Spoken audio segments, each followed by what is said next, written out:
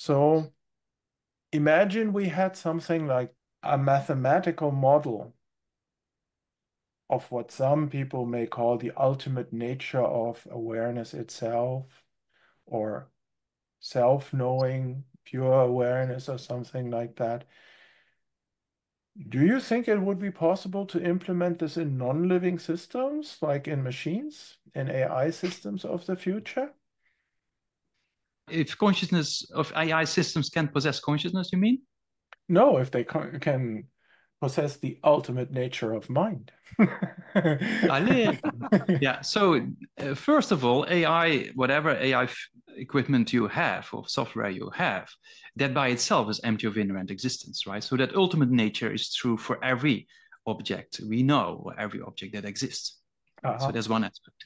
So that means the property of every object is that it's empty of inherent existence. That's true Hmm. for the computer. That's true for our body. It's true for our mind. It's true for every object. Yeah.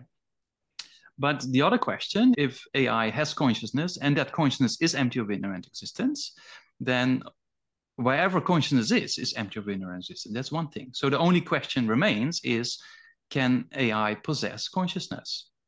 Right. Hmm.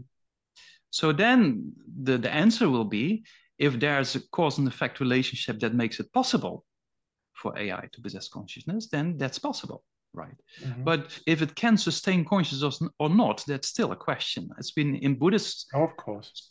yeah, in the Buddhist philosophy, we talk about various species of beings, not just humans, but as you know, also animals. It's quite clear. There's been proven that animals possess consciousness, right? But the gray zone of more primitive kind of forms of species, if they have consciousness or not, that's still like kind of a gray zone, even within Buddhist philosophy, right? Hmm. And then the main limit we put to it is if that consciousness is striving for happiness and not wanting suffering, then we could kind of more or less indicate that there's an aspect of consciousness that could be present if Hmm. those two factors are there of striving for happiness and try to eliminate or try to use for methods to eliminate suffering. Because there's a subjective aspect needed.